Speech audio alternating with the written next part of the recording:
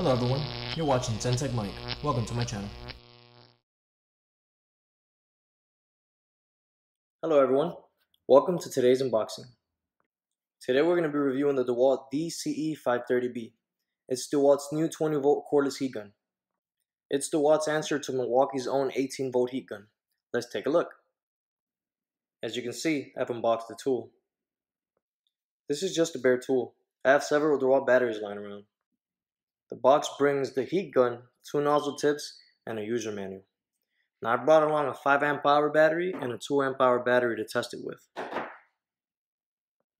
The tool has a locking trigger for safety, a lock switch for continuous heat, and a speed switch for high and low speed.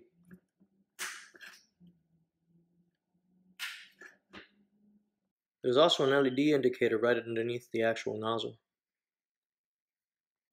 Let's take it for a test drive.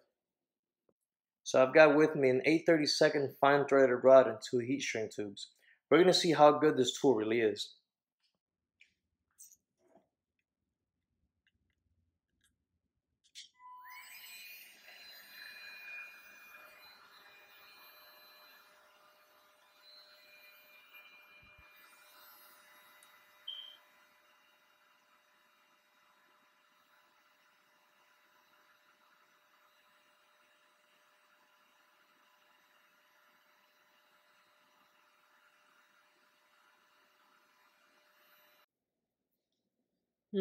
Not bad.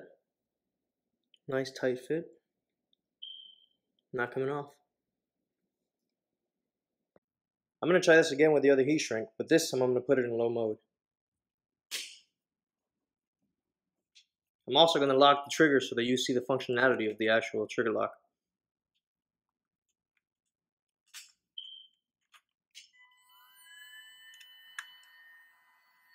As you can see, the trigger is depressed. The heat gun is on its own. We got it in low speed, so I'm going to go ahead and heat this up.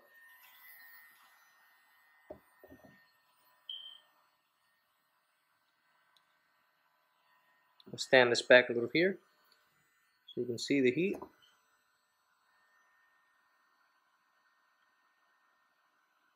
Yep, it's heating up fine. Now I'm testing this with a 2 amp hour battery.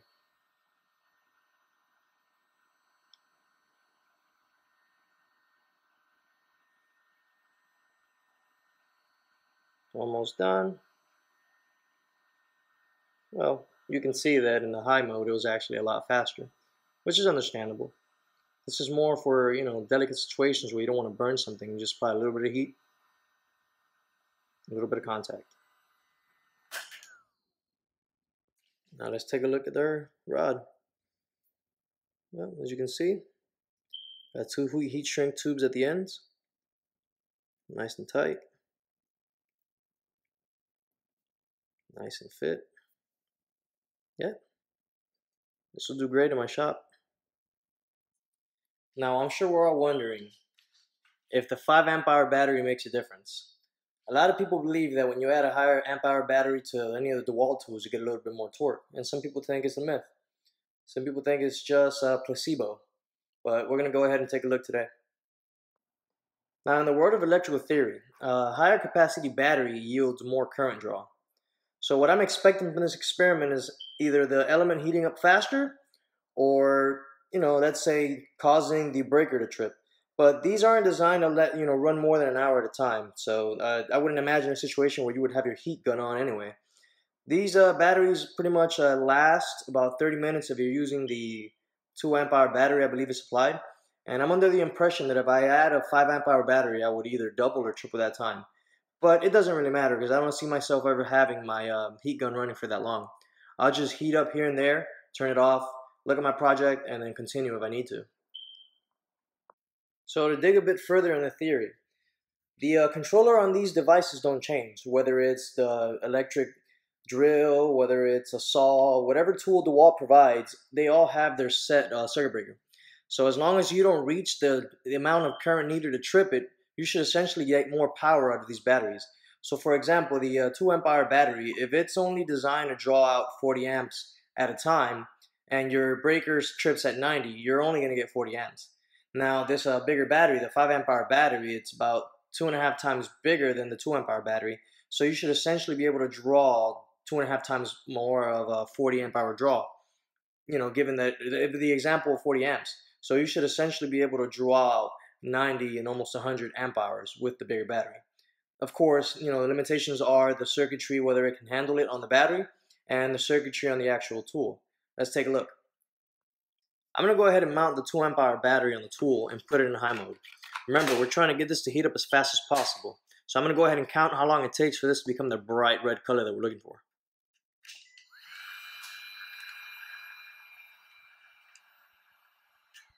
Oh, sorry, give me a second.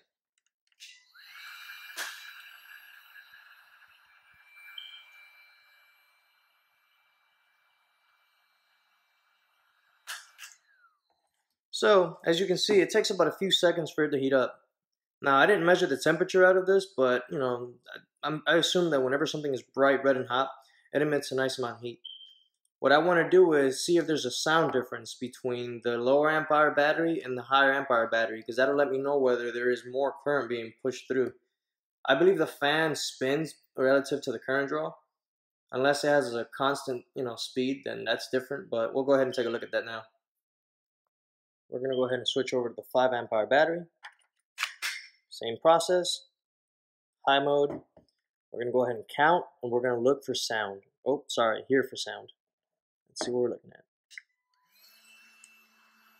Now, I can already tell it sounds a lot higher, and the brightness is actually a steadier flow, and it's even brighter.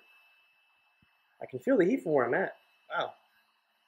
It's really close to the camera. So definitely a bigger battery goes and gives you more current. Man, this thing's bright. Oof. So I expect at least an hour with this machine. There you have it, folks. You've watched the Dewalt DCE530B cordless heat gun, brand new by Dewalt. I can say this is a very fancy tool. You know, I don't ever use the nozzle tips because I just apply heat to certain things, but it's good to know that I have 2 tips here to look at in case I ever, you know, need to have a specific heat up setting or even anything that I needed to apply direct contact to. So this is a wonderful buy. I recommend it to anybody out there. Me, I just bought the Bird tool, like I said, because I have batteries lying around. And I don't need another charger. I've already owned 4, and I've already sold 2. So this is a great buy for those who just want to get a tool, you know, a heat gun, I mean. You know, if you have batteries lying around, buy the Bird tool or look at the kit. Now, I won't mention where I bought this from because I'm trying to see if they allow me to put them on the actual YouTube channel. But please stay tuned for more videos like these. I have a ton of tools that I'm waiting to go ahead and offload to you all. Thanks for watching. Have a good time. Thank you for watching. Don't forget to like and subscribe.